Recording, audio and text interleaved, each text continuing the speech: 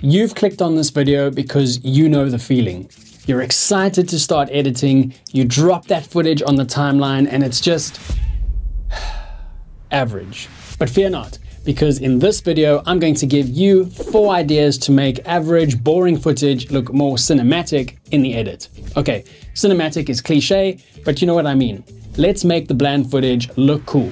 Starting with problem number 1, busy or distracting footage. When the background is too busy or it's unclear to the viewer what the subject of the shot is, you might want to focus the viewer's attention on the subject. Looking at this shot here, it might initially be unclear what I want you to focus on, but I can add a Gaussian blur effect to the clip to guide your focus to where I want it to be. I would personally drop the effect onto the clip in the viewer to let Final Cut Pro try to identify the subject. In this case, you can see that Final Cut Pro identifies the building I want to focus on as an object. I'll drop the effect on the clip, and because there is movement, I'm going to track the blur to that movement. I'll make sure the tracker is selected, and for now, I'm going to set my blur amount to 0. I'll adjust the shape over the building, and then I'll hit Analyze to track the movement. When it's done, I'll boost the blur amount so I can see what is being affected. I'll also click on the mask icon up here and invert the mask, keeping my subject in focus and blurring everything else. I'll switch over to the shape properties and then click on this down arrow where I can change the behavior from pin to tracker to offset from tracker. This is important because if I adjust the shape of the mask, it does not affect my tracker. Now I can adjust the shape of this mask and I'll expand the size of the mask and feather it out quite a bit. Lastly, I'll set the blur amount to 5 so the effect is more subtle. When you look at the shot now, the viewer will immediately be able to identify the subject of the shot. Another problem you might face is static footage. Now, there's nothing inherently wrong with a locked off tripod shot. In fact, we see them all the time.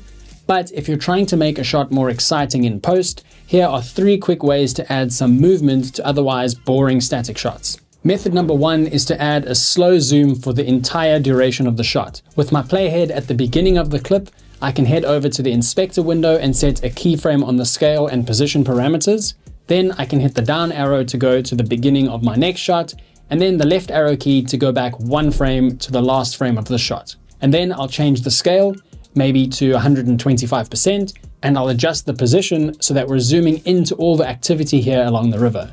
Now, the scale keyframes are linear and we can't change them, and the position keyframes are ease in and ease out. So we need to change those to linear by using the shortcut Ctrl+V to bring up the video animation properties. I'll select the down arrow next to the transform properties and select position, and then right click on each keyframe to change them from smooth to linear.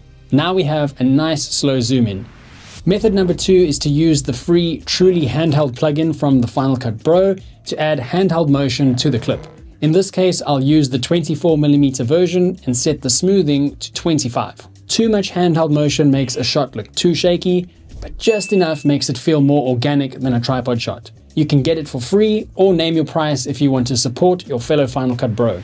Method number 3 is to use another free plugin called MCam Rig from Motion VFX. I use this one all the time. You simply drag the title effect on top of your clip, you can adjust the angle of view, and you can animate this in and out. I'll play it back and it looks like this. We have a nice little blur going on as well, but if you want to remove that, you can set the depth of field blur amount to 0, and now it looks like this. As a bonus tip, you can combine the handheld tip with the MCam Rig plugin, and I'll do that by dropping this title effect on top of the previous clip. And now you have some really dynamic motion on an otherwise static shot. Problem number 3 is a shot that lacks visual interest. Like this one. I mean, it's fine, but there's some negative space here, and maybe we want to use this shot in an upbeat promo, and we want it to be a bit more interesting. You can grab a light leak clip from a stock footage site like Storyblocks or Envato Elements and drop that on top. You can play around with different blend modes to get the look you want. I normally go with screen, lighten, or add. You can also adjust the opacity to reduce the intensity of the light leaks, and voila, you have some visual interest in an otherwise bland shot. You can do this with almost any kind of overlay effect like film scratches as well.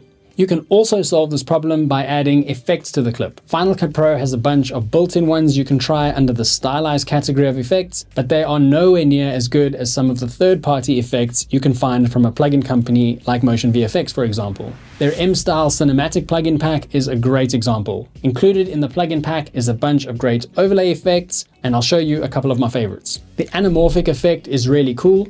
It stretches out the clip a bit to give the shot an anamorphic feel. You can also use the on-screen controls to adjust the center of the effect, and you have a bunch of customizable parameters to control the effect. All of these effects have customizable parameters, and they have the option to animate the effect in and out if you want. Another one I like is Dream Vision to get that dream effect, or maybe you're cutting back to a memory. You can add flares on top of your footage. There are a few different presets to choose from. I like to keyframe the flare position to a light source to make it feel more organic, and the result looks like this. You have a nice grain effect, halation, a cool letterbox effect that you can also animate in and out of. Another fun one is the light diffuse effect. I like to choose a color from my scene so it feels like natural light has been added to the shot. You can also add a light leaks overlay super quickly and easily. You can also add the LUT presets effect and choose from one of the included LUTs that comes with M-Style Cinematic. There are also 10 professional looking title animations that are perfect for just about any type of video. And lastly, there are also some really nice transitions to choose from. I like the dissolve transition, which looks like this, and the shade transition, which looks like this. You can scrub through the transitions to see what they look like before applying them. If you want a quick and easy way to improve average or bland shots, the tools in M-Style Cinematic are great for elevating the production quality on your videos. Use the link below and the code BRAD10 to get 10% off. Another problem you might face is that a shot is just dull. In this case, spending a bit more time on your color grade can make a huge difference in making your shot look more interesting. With a shot like this, I would start by adding a color curves adjustment to adjust the contrast. I'll adjust the white point, making sure it doesn't clip on my video scopes. And I'll also create a subtle S-curve here to create more contrast between the light and dark areas. Next, I'll add a color wheels correction. The buildings have a green-blue tint to them, so in the mid-tones, I'll push this puck away from green and blue to add more warm tones into the shot.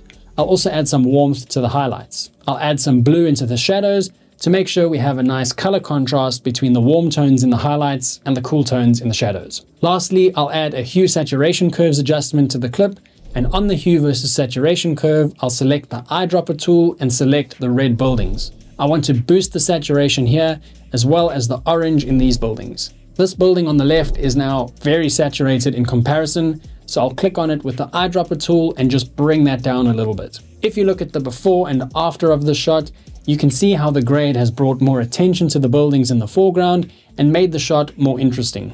If you found these tips helpful, then you definitely need to watch this video next for 5 creative ways to use adjustment layers.